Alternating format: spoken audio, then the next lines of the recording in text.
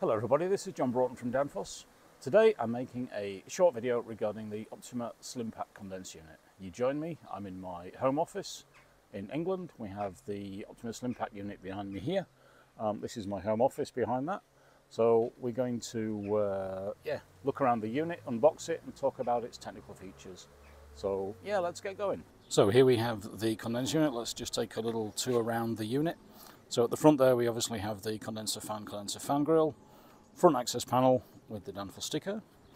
Coming around the side, we have the side access panel with the data plate information. We have suction and liquid, we have the cable glands connection, service valves at the bottom there. Then if we come round, we have the microchannel heat exchanger condenser. Now this, as I said, is a microchannel heat exchanger. It will use approximately 30% less refrigerant due to its smaller internal volume than fin and tube condensers. Now I have down at the bottom here, which I'll just pick up from the floor, we have a sample heat exchanger that I use for training purposes, just to show how it is made up. Now this is 100% aluminium, very light and very strong. You can't damage the fins that easily. So we have a header down one side and a header down the other side. Then we have the tubes going across lengthways. And then just to, you'll see these little marks here on the, let's get the camera in the right place. You'll see these little marks here. Now that's actually a disc which controls the flow of the refrigerant through the heat exchanger. So instead of it going, coming in and then going through, let's say, one tube, it goes through a bank of tubes. Then there's another separation plate, goes along and so on. So that's how we get the small pressure drop through the condenser. Now, if I just zoom in a little bit nice and close, get a nice view of the garden. You can see there, maybe if we get a little bit close, it's quite challenged to get it perfect. You can see the very small holes in the tubes that go across. Now that's how we get the high efficiency and heat exchange between our refrigerant that's flowing through the condenser and obviously the ambient air. What I'll do is I'll just turn it over a little bit and maybe we can get a bit of a closer view. That's a bit closer. So there you can see the holes in the channel that flows through the microchannel heat exchanger. So that's the unit, that's the microchannel heat exchanger. The next thing we'll do is we'll look at the data plate and explain what's in the data plate. So here we have the data plate of the unit. Now it's worth mentioning that in all the correspondence you have with your wholesaler, you need to quote the code number, which is the 114X7099 that you can see there in the top left hand corner, but also the serial number down at the bottom there, which tells us everything we need to know about the condenser unit. So if we start at the top, that long number is the model reference of the unit. Then if we come down to the 114X7099, that is the code number. Application there is medium back pressure, IP54, which is the protection of the unit. We have the refrigerants that the unit can work in. Now this one is R134A513A. Now you'll see that is against a 1 in brackets, and we also have a 2 in brackets. These units are multi-refrigerant, so they can use a variety of refrigerants, and all the refrigerants that they can work on will be listed on the data plate. Please don't use a refrigerant in the unit that is not listed on the data plate, because you will void your warranty and shorten the life of the compressor. So looking, we have there the maximum working pressure on the high side and the low side. Again, we have a 1 in brackets and a 2 in brackets. Depending on the refrigerants that the unit is approved for use with, there may be different pressure ratings for other refrigerants, which would be listed there against the 2 that is in brackets. We have the voltage, which is 230 volts, 1 phase, 50 cycles. The LOX rotor amps, 12.4. The MCC, which is the maximum continuous current, which is 3.47 amps. The oil inside, depending on the model of the condenser unit, there will be, or there could be, the oil listed that is inside the compressor. This unit has a small black Danfoss compressor inside, so that oil information is not applicable on this particular unit. We have the serial number there. Now the last 4 digits of that serial number, you can see there 4221 is the week and year of manufacture, so this is week 42, 2021. The EAN is the European article number, which is a code that has to be printed on all products that come into the European Union. And then below that we have the various approvals of the unit. Now, if we talk about the designation, the top long number, the OPMSGM number, basically the OP is Optyma, the M is a medium back pressure, the S is a Slim Pack, so that's the condensing unit family. G is the refrigerant. Now in this case, as we said, that's 134A513A. The M stands for microchannel. The 012 is the displacement of the compressor in cubic centimeters. We have the compressor platform, which is the SC. The WO5 is the version number, and then the G is the electrical code, and in this case that stands for 230 volt, one phase, 50 cycles, as we said before. So that is the data plate. Now let's take the panels off and take a look inside. So here we have the unit. We've now unboxed. We've took the top cover off and the side panel off. Just a few screws to open up the unit. So as we walk around, obviously that's our condenser fan inside the plenum chamber with the microchannel, etc. You'll notice the microchannel itself is not actually secured. It's actually fitted with a rubber gasket, and then in some, I wouldn't quite call them clips, but locators. The microchannel will expand and contract with temperature slightly. So coming down the front, obviously we have our grill again. We then have our electrical components, which we'll go through in a little bit more detail. We have our compressor down the bottom. Most importantly here we have our instruction information regarding the condenser unit that is supplied with the units in various languages. So, please read the information that is supplied. I'll just put that down there. Obviously we've got our compressor, we've got our dual pressure switch there, HP, LP, which we'll talk about in a little bit more detail.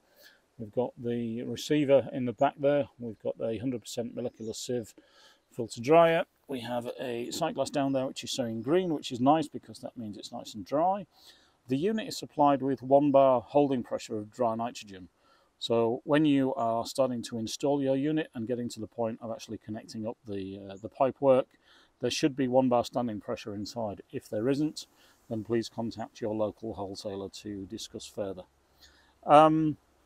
Yeah, we've got the service valves there. I've got my 4mm Allen key to show you. That's the size of Allen key that you need to operate. I've took one of the service caps off there, look, and that is a shredder connection for your gauges. Other things to note: we've took the side panel off. You'll notice there on top of the compressor we have a label, which basically gives the same information as on the data plate. So the model reference, the OP number there, the 114X number of the condenser unit, and the serial number, so we can match that compressor with this condenser unit. We also have a label on our condenser unit here, which again is the 114X number, and that is the tested date, so we know when the unit was tested in the factory. Just coming down to the panel that I've taken off. On the inside of the panel we have a wiring diagram for the unit. So yeah, that's always a good thing to know. Sometimes I get calls from people saying there's no wiring diagram. Well, it's on the inside of the door. So that is useful. We spoke about the oil earlier on the compressor. Now here we have the data plate of the compressor. There is no oil information on this compressor. There's no oil sight glass. The oil inside will be a POE. If you need to add some oil due to the pipe length of your unit, please speak to your local wholesaler and they will advise you on the correct oil to use. You'll notice on the compressor here we have the crankcase heater taken around the top of the body. Now that is absolutely fine. That will do its job and keep our compressor nice and warm in a cold ambient. The reason that it's not down the bottom here is because of the electrical components. You can just sort of see the capacitor around there, which is basically in the way. So that's why we put the crankcase heater around the top. Crankcase heater does a very important job. Before you start up the unit, make sure the crankcase heater is energized for at least 12 hours. We want that compressor nice and warm, and we don't want any moisture in the oil itself. So that's the unit. So let's come around, talk about the pressure switch a little bit more. So we have a HP LP adjustable pressure switch on here. It is delivered in an auto situation with this little setting here. You can alter that depending on what you want for your application. We have the low side here and the high side here. It is set roughly for the refrigerants, but it will need to be adjusted on site for your particular application. That's most important. What else have we got?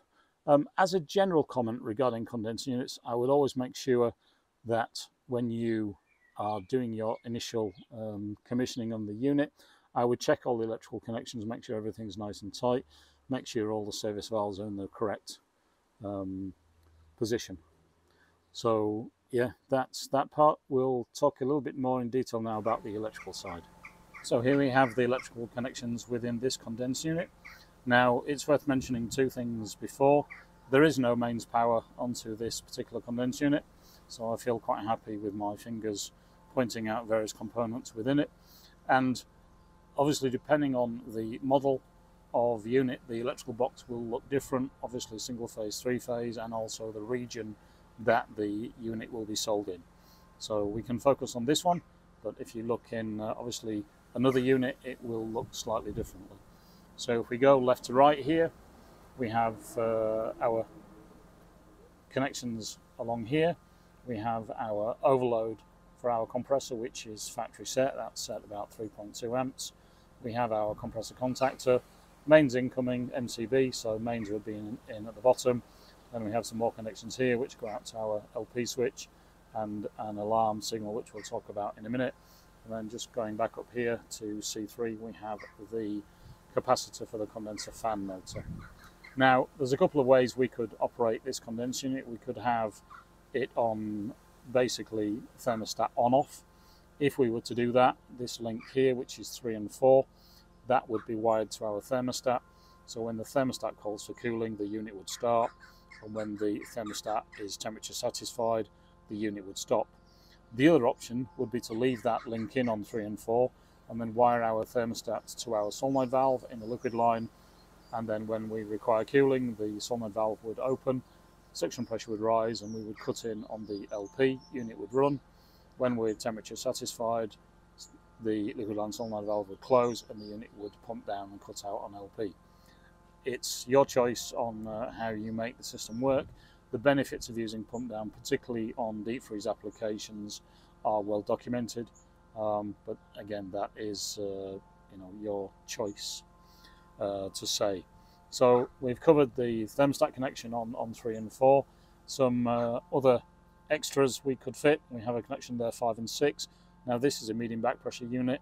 If it was a low temperature unit, I would personally suggest, particularly on R448, R449, would be to fit a discharge gas thermostat kit, which would attach to our discharge pipe, and it would safeguard our compressor in the event of a high discharge temperature situation, which could be a faulty condenser fan, could be a block condenser, could be low charge, could be high suction superheat coming back to our machine.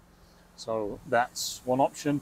The other connections that are worth talking about is 12, 13 and 14 on here, which gives us the ability to wire out an alarm signal from our pressure switch to a flashing light, beacon, etc. for our end user, so that if the unit did trip on HP, for example, he would be notified. That's something to mention.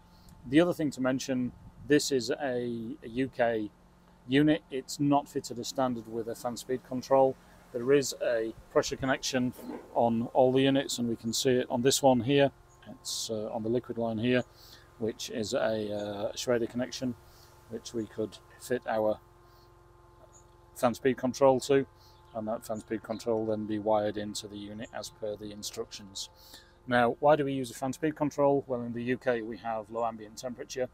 In the winter time, if the fan was running at 100%, then we would have low head pressure and we would have a small pressure drop or smaller pressure drop across the expansion valve, and we would struggle to have refrigeration.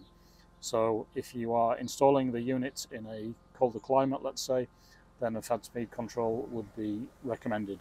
Obviously, if you're in the Middle East, Far East, then it's not needed. due to unless you have a very high, let's say, swing in ambient temperature between daytime and nighttime. So that's really the electrics of the unit. Let's talk about the installation and commissioning next. Hello, so we've looked at the unit, we've looked at the features of the unit, the electrical connections, etc. Now I'd just like to say a few words really regarding the installation and the commissioning process of the condenser unit. This is, whether it's a Danfoss Slim Pack, whether it's a Optyma Plus, etc. These are all the things that we should be doing on a normal basis when we're commissioning a system.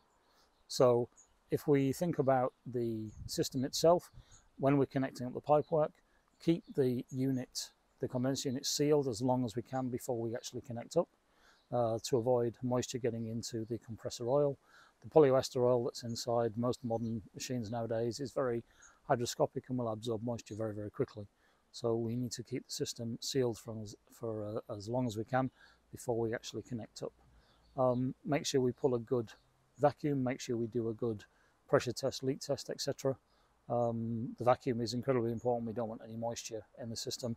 As I said, that moisture will go into the oil, and then the oil loses its lubricating qualities, and then we shorten the compressor lifetime. So things like pressure test, leak test, etc. and vacuum are very important. They're the basics of a good installation. The other basics of good installation is the correct pipe size, both suction and liquid.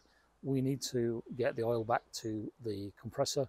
The compressor by its nature will pump oil out during its function, so we need to ensure that the pipe sizes are correct. We can use the Danfoss Cool Selector software to check the pipe sizes and make sure we have the correct velocity. In a vertical line we're looking round about 8 to 12 meters a second, and in a horizontal line between 4 and 8 meters a second on the suction line to ensure we get good oil back to our compressor. Make sure we have the suction line fully insulated with the correct thickness of insulation depending on whether we are medium temperature or low temperature. Obviously, if we're low temperature freezer room, for example, the suction gas coming back to the machine will be colder, so we need thicker suction insulation than we would on a medium temperature, plus 3 degrees refrigerator, for example.